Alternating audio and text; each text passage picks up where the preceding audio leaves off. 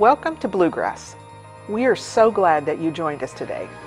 We hope you find this time together to be uplifting and inspirational. Above all, we want you to feel welcome. So if you have any questions, prayer requests, or just want to know more about how to get connected to Bluegrass, visit bluegrassumc.org/connect. At the end of today's worship service, we will share Holy Communion. Take some time to gather some bread and juice or similar elements for yourself and those worshiping with you. Again, thanks for being with us today. Let's begin.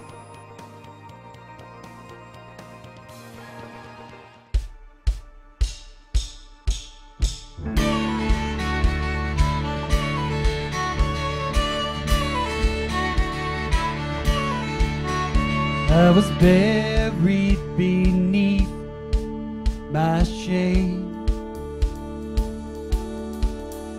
Who could carry that kind of weight? It was my tomb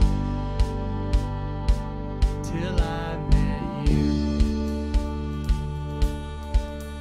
I was breathing but not alive. All my failures I tried to hide. It was my truth till I met you. You called my name and I ran out of that grave.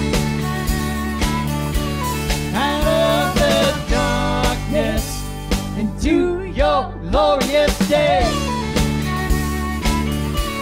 You called my name and I ran out of that grave. Out of the darkness into your glorious day.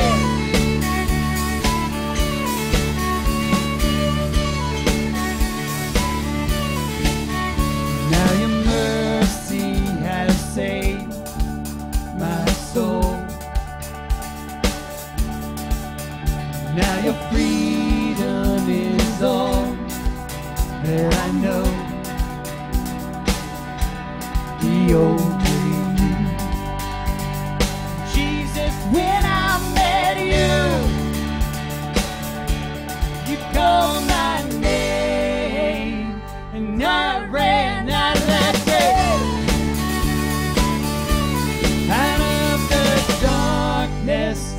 Into your glorious day.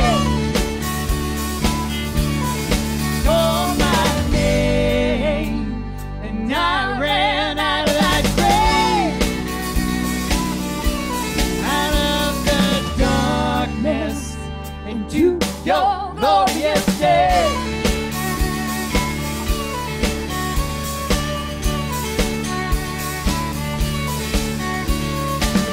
I needed rescue. My sin was heavy, but chains break at the weight of your glory. I needed shelter, I was an orphan, but now you call me a citizen of heaven. When I was broken, you were my healing. Now your love is the air that I'm breathing. I have a future, my eyes are open, because you called my and I ran out of that grave. Out of the darkness into your glorious day. You called my name and I ran out of that grave. Out of the darkness into your glorious day.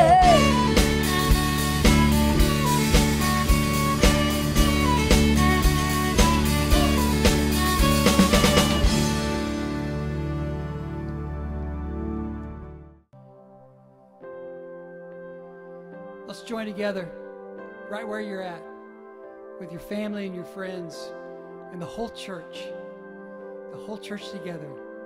Let's lift up our God, the victorious Savior who rose from the grave. There's no one like our God. He is mighty. He is powerful. He is loving. He is gracious. So right where you're at, let's all sing together praises to our great God.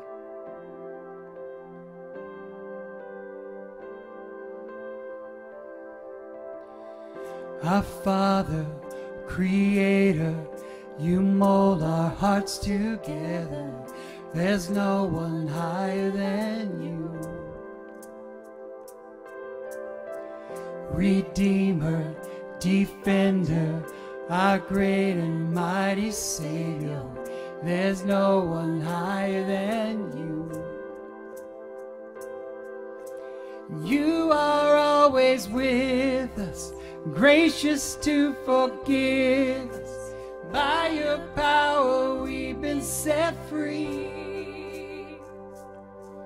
And Lord, we stand amazed in your presence, astounded by your mercy and love. Our hands are lifted high in surrender, because your grace for me is always enough. And there is no one higher than our God. And there is no one greater than you. Let my life forever praise the glory of your name. And there is no one higher than you.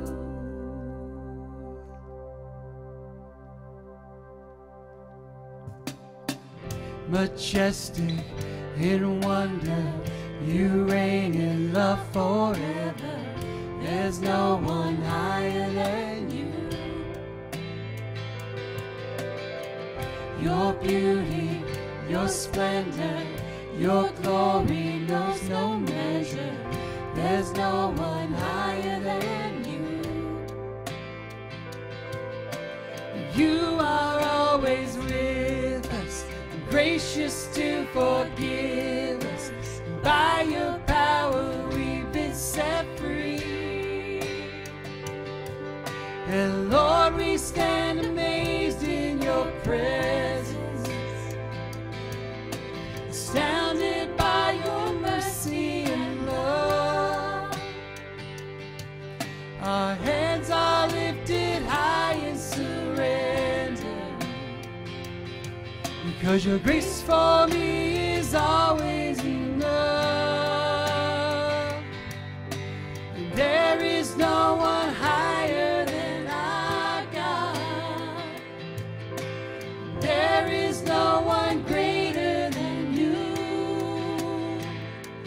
Let my life forever praise the glory of your name. There is no one higher than you.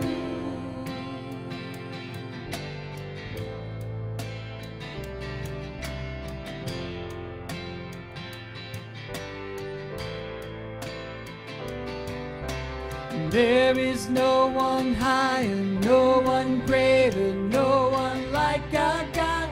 There is none more able, Christ our Savior, great and glorious. There is no one higher, no one greater, no one like our God. There is none more able, Christ our Savior, great and glorious.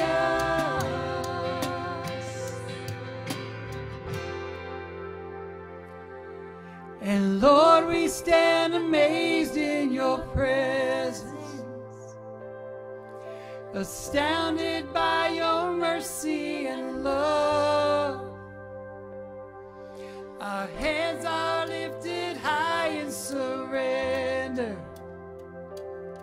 because your grace for me is always enough. And there is no one higher than our God.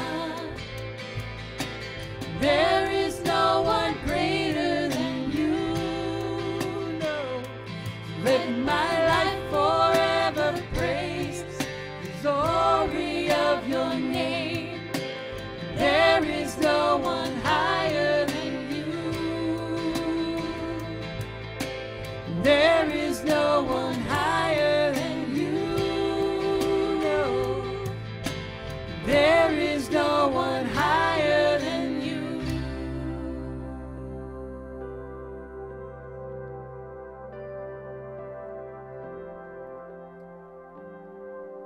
Would you pray with me? Father in heaven, we give you thanks today for a new day to worship you, a new year. Oh, we have looked forward to a new year, to come and worship and celebrate and give praise to you. We're ready to be done with the previous year, though we know just turning the page on the calendar may not change everything, but you do. And that's why we come and worship you. That's why we acknowledge you to be the God of all gods, the Lord of all lords, the one and only Savior that we find in Jesus Christ.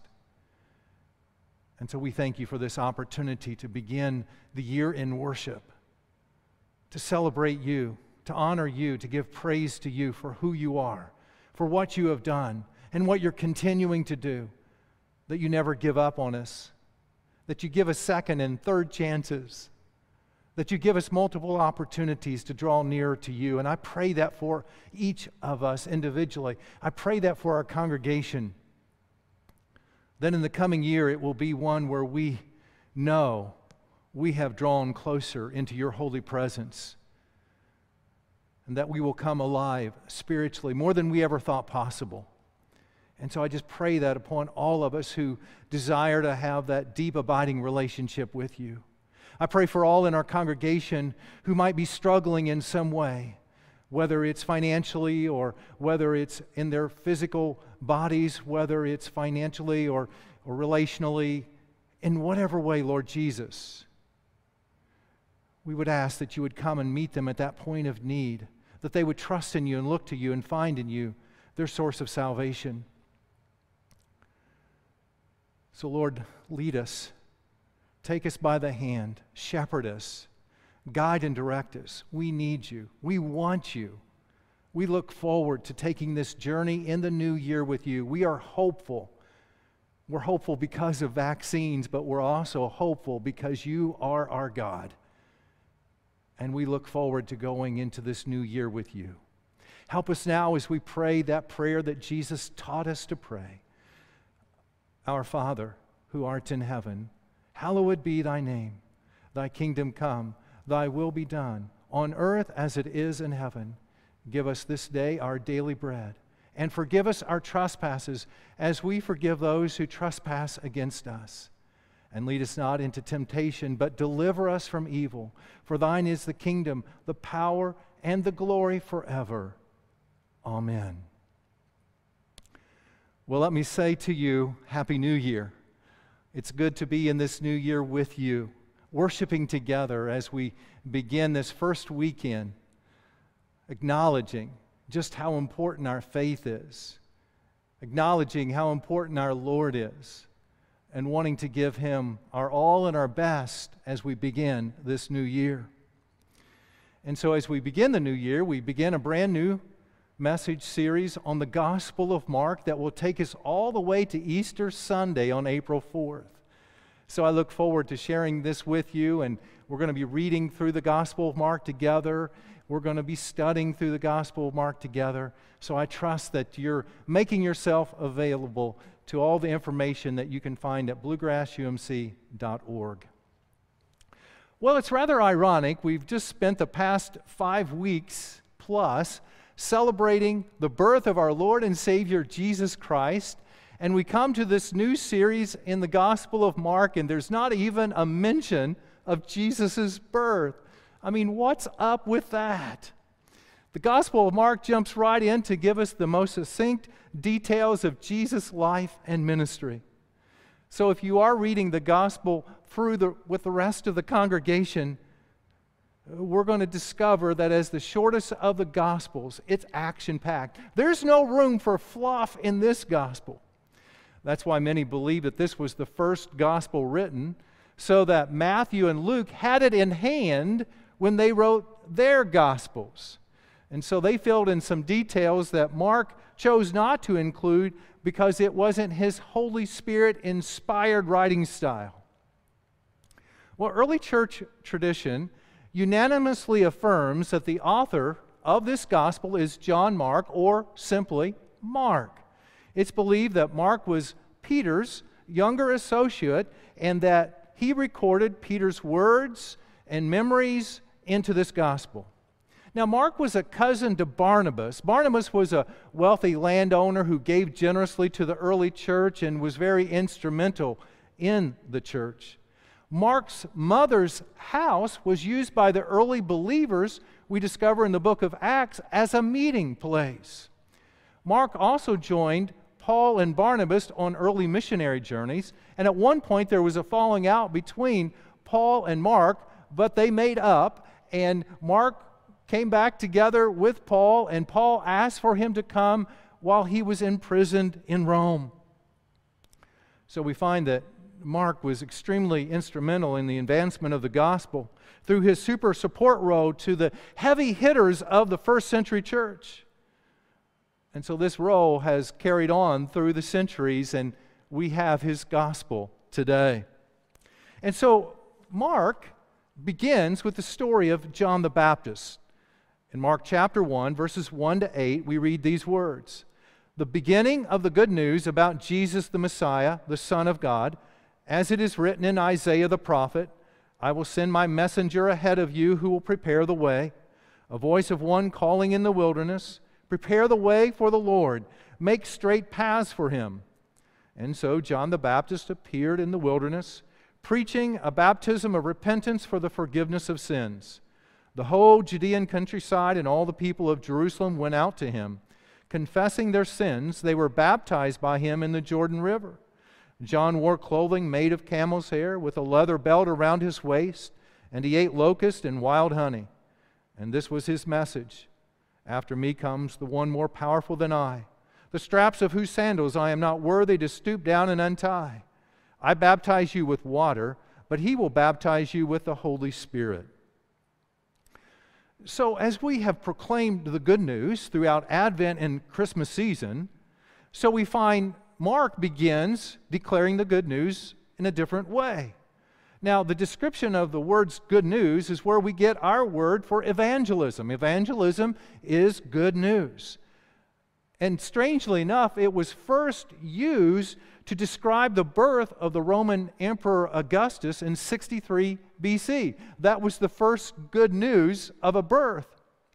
So it appears that Mark might be coming out swinging as he declares what the true good news is. It's not found in the kingdom of Caesar, but it's found in the kingdom of God. This kingdom is brought to you by none other than Jesus himself, the Messiah, the Son of God, just as it had been prophesied. So Mark quotes a couple of scriptures. It's declared that they're from Isaiah. Actually, the first half of that scripture is from Malachi. The second half is from Isaiah. And Mark is saying that this is being fulfilled in real time. Now, as this simple map depicts, Bethany beyond the Jordan was the area in the wilderness northeast of Jerusalem where John did his baptisms. Now, this is the same exact area where the Israelites crossed the flooded Jordan River into the Promised Land, and this is the location where Elijah the prophet was swept up into heaven in a chariot of fire. So this is a holy place in the history of God. So the first half of that Old Testament scripture that Mark makes reference to is from Malachi, who has declared that he would prepare the way and come like Elijah. The second Elijah, there would be one who would come just like Elijah did the first time. And so then we are given this description of John's prophetic apparel and diet, and find him in the very location where Elijah was taken up into heaven. So with all of these similarities, John the Baptist had fulfilled the coming of the second Elijah. Mark wants to make that clear to us. Then the verse from Isaiah also speaks of one preparing the way in the wilderness that envisioned a new Exodus. So again, in the same location where the people of God crossed over into the Promised Land, John announced the coming of one who would lead them into a new era of deliverance and salvation. You know, God's ways are truly amazing in that He fulfills His promises even in the same location where the original corresponding events occurred. In the same way that the prophets called Israel to repentance, we find John the Baptist calling Israel to repentance in preparing the way for the Messiah to come. And what a sight it was. Scripture tells us that people all over the countryside, all the people from Jerusalem, came out to John at the river to be baptized. They wanted to hear this new prophet of old preach the timeless message of repentance. And so they came, they confessed their sins, they repented, they were baptized, they were forgiven of their sins. This massive response seemed to be an unscheduled spiritual awakening on the human calendar, but not on God's calendar, and is actually promised in Scripture when we do this. Look at Acts 3:19. Repent then and turn to God, so that your sins may be wiped out, that times of refreshing may come from the Lord. Such times of refreshing, or we could say revival or renewal or reawakening, whatever term you want to describe, have occurred many times in large scales throughout history. In fact, one happened at my alma mater, Asbury University, 50 years ago. Though it happened 10 years before I arrived at the college, when I arrived, stepped foot on campus, stories were still being told about this famous revival. So on Tuesday, February 3rd, 1970, in Hughes Auditorium, during a regular chapel service that was scheduled to last 50 minutes, something happened.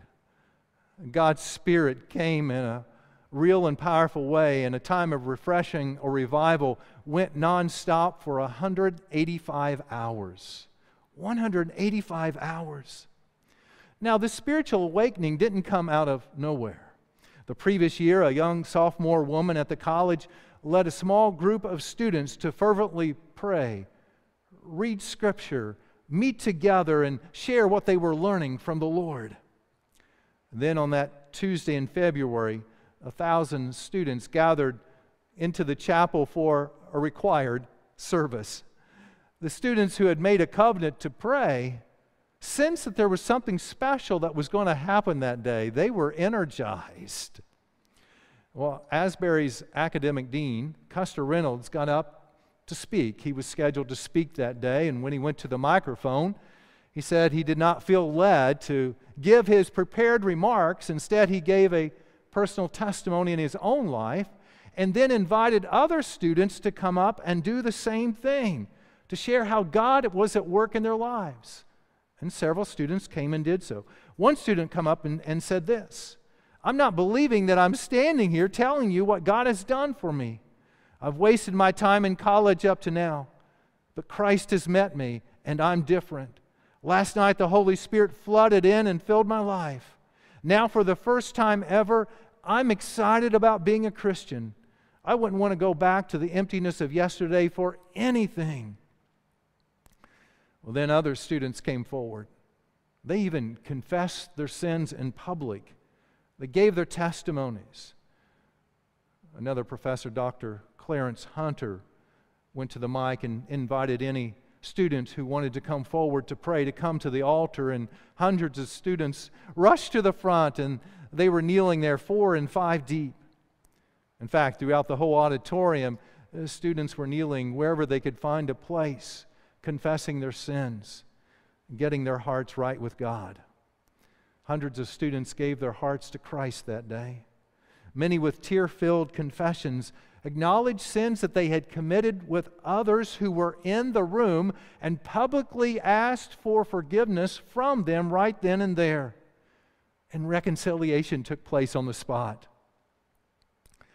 Well, this genuine revival spread across the street to the seminary.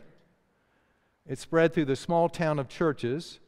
It even spread across the nation as students went out on weekends to tell what God was doing in their lives and what God had been doing on campus. As a result of such a weekend, a church in Anderson, Indiana, experienced their own revival that went on for 50 straight days.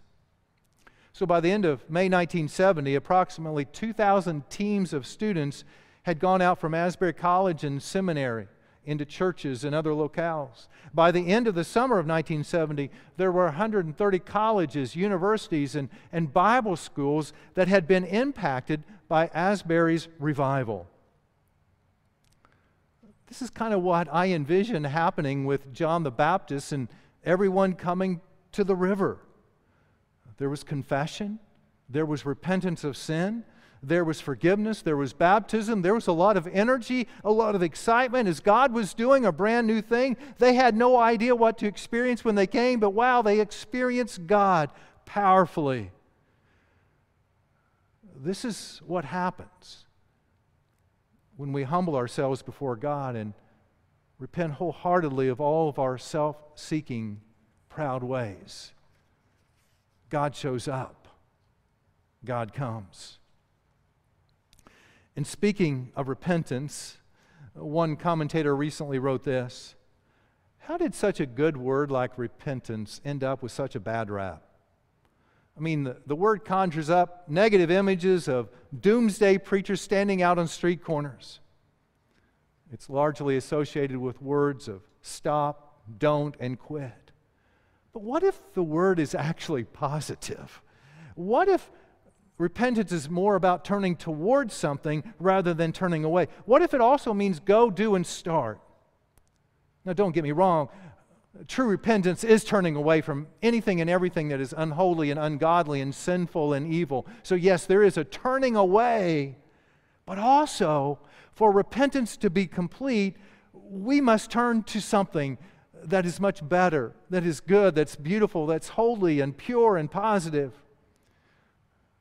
Repentance is a reorienting of our lives toward the best thing imaginable. It's realigning our lives with what really matters most for eternity. And so, yes, it's a breaking away from something, but it's a running towards something as well. It's the awakening of anticipation for God to do something new as we declare Him to be our Savior and Lord. It's a total surrender of our incomplete will for God's perfect will. So what's the message of John the Baptist today? Well, it's the same as it was then and every generation since then. It's a word that rises above and goes beyond the voices of our time. It's why the Word of God is so vitally important to us today. It's why we're encouraging you to read through the Gospel of Mark with us. Because only the Word of God transcends time and space and carries the voice of one crying out in the wilderness, prepare the way of the Lord, make His path straight. And you do that through repentance. And John was faithful to preach that. People were responding. And guess what happened one day? Jesus came. They prepared the way of the Lord. And He came. He came to be baptized.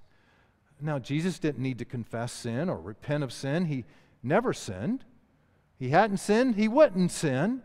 However, He came to identify with sinful humanity in such a way that He entered into the waters of baptism, taking on our guilt and bearing it all the way to the cross. Mark chapter 1, verses 10 to 11 tell us, just as Jesus was coming up out of the water, He saw heaven being torn open and the Spirit descending on Him like a dove. And a voice came from heaven, you are my Son, whom I love. With you I am well pleased. So here's the amazing trade that symbolized at Jesus' baptism. Jesus entered into the waters to bear our sin, to bear our guilt. He was buried beneath the water. He died.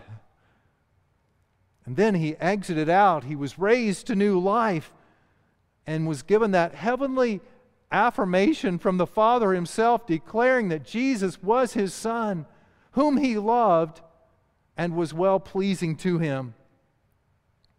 And I want to declare to all of you who symbolically enter into the waters of baptism with honest confession and repentance, when you place your faith and your trust in Jesus who bears our sin, and then when we emerge from that cleansing time, friends, we can hear that same heavenly voice say to you, you are my Son, you are my daughter, whom I love, and I am well pleased with you.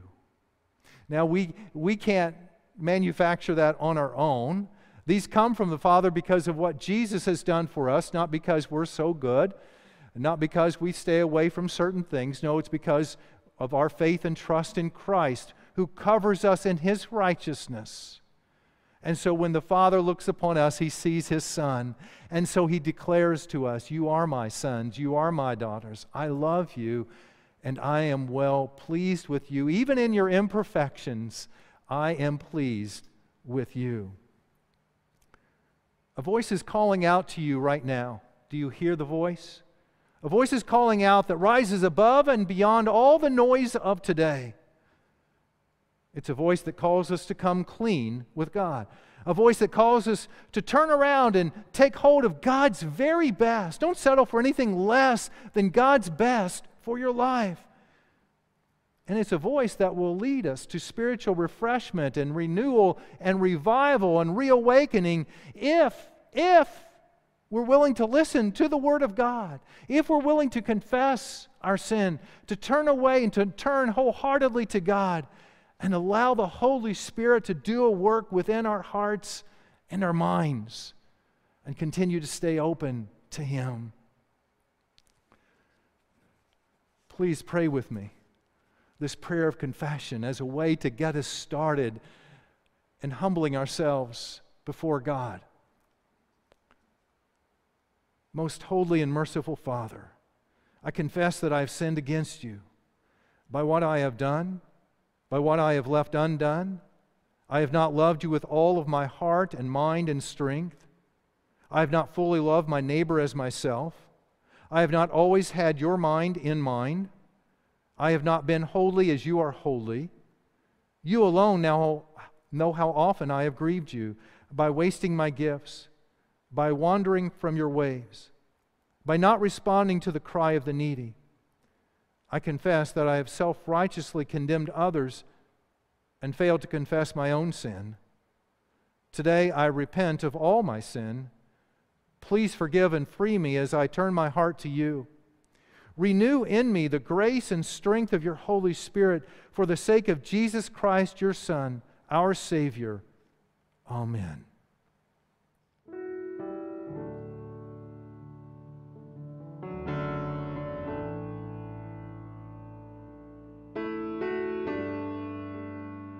Let's sing together.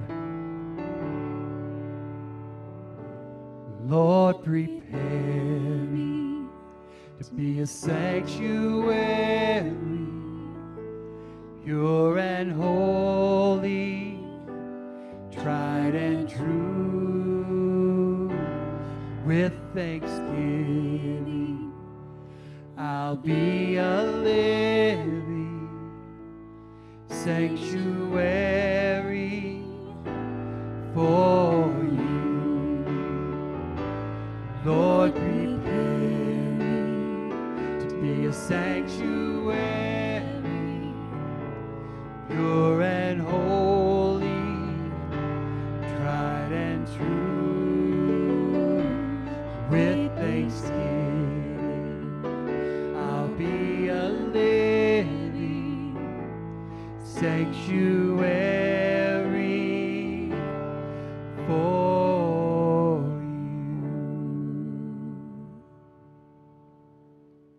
Would you pray with me? Lord Jesus, we give you thanks once again for your great gift to us as we've celebrated your birth, recognized your baptism, and we know of your ministry that leads to death on a cross. But it didn't end there. It ended with resurrection, ascension into heaven, where you sit at the right hand of God the Father Almighty right now, and you have promised to return to make all things new again. And so help us to truly repent, to turn away from all that is less than you, and to turn to you that is best for us. And so come, Holy Spirit, do a special work in each of our lives. As we confess, as we repent, as we give ourselves anew to you at the beginning of this year, may we experience times of refreshing and renewal and revival within our spirits, So please come, Holy Spirit, come. Come into our lives, come into our congregation, come into our community, come into our world. We desperately need you and want you. And we thank you. In Jesus' name, amen. This is the body of our Lord Jesus Christ, broken because we are a broken people. Take and eat, remembering this is his body given for you.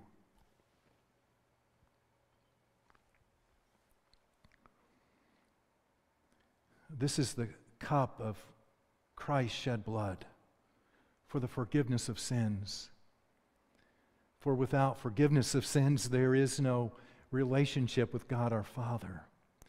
But because of Christ's great gift to us, we are forgiven and welcomed into the family. Take and drink.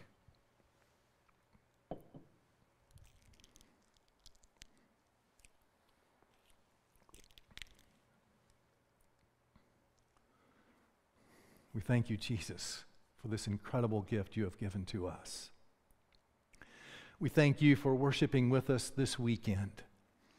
We thank you for your faithfulness to be online, to gather together, and we look forward to continuing to worshiping in this new year, but more than that, to continue to grow deeper in our relationship with Christ.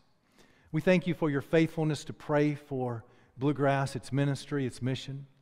We thank you for your financial support to keep your church going strong so that we can continue to do the ministry that we've been called to do. So Happy New Year. We pray God's blessing upon you in this new year, and we look forward to seeing you next weekend. Don't forget to invite somebody to come and join you in worship. Amen.